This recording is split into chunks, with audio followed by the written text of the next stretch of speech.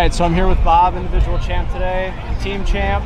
It's got to be a great feeling. How do you wrap your head around what went down today? It's kind of a blur now, honestly. Just, I mean, it was just really cool throughout the race. You could hear where the guys were, and I knew that we were doing pretty well. So it was really special. Just all the Wisconsin people and all the flags everywhere. It was, I'm never going to forget that one. Absolutely. What's the message from Coach?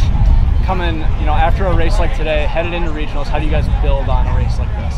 I think that's just where we're at. I mean, we know that we're fit. We know we can do it. We just gotta show that at nationals. So yeah, go on to regionals and try to coast through, and then we'll really see what we're made of. Coming after Nuttycombe, how did you guys navigate that as a team with kind of a lower team score? Not everybody ran, obviously, but how were you guys able to stay focused despite that low finishing number? Did you guys talk about that at all, or did you just kind of train through it?